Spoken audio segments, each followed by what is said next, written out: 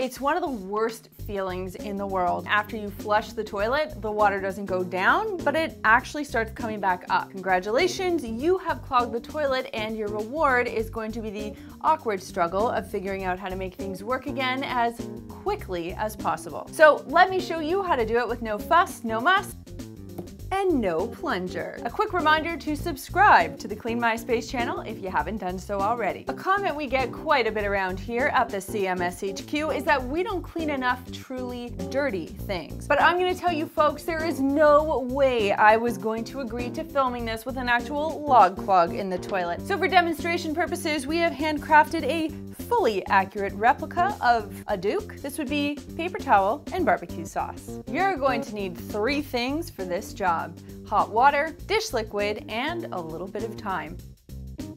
You also may want some towels to put around the base of the toilet before attempting this job, or maybe just at least have some towels at the ready. First step is to squeeze about a cup of dish liquid directly into the bowl. You'll see it'll eventually sink to the bottom of the bowl, where it'll start to lubricate whatever is causing the clog and the pipes around the clog. Now add in as much hot water as you can without overfilling the toilet, and allow that to help the dish liquid do its job even better. Remember, good things come to those who wait. So we're going to spend the next 15 to 20 minutes doing something else while this magic potion does its thing.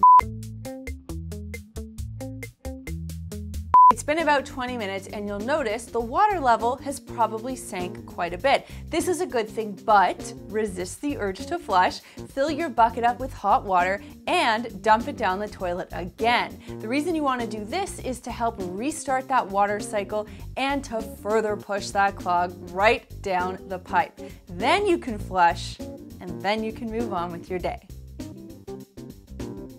Quick Clean My Space disclaimer here: clogs can be serious business if they are bad enough or deep enough into the system, and you might need a plunger or a specialty drain product or even a professional plumber to help you out, but hopefully it won't come to that. This week's comment question is, how did this trick save your behind? Let us know in the comments down below. If you're interested to see what the Clean My Space crew is up to during the rest of the week aside from cleaning and unclogging toilets, you can follow us on Instagram. I'm at Melissa Maker, the guy behind the camera. He is at the Chad Reynolds, and we are at Clean My Space. There's a button down there that lets me know you care, so click it if you liked this video, and click this button right here to subscribe and begin your journey to a cleaner life. Thanks so much for watching, and we'll see you next time.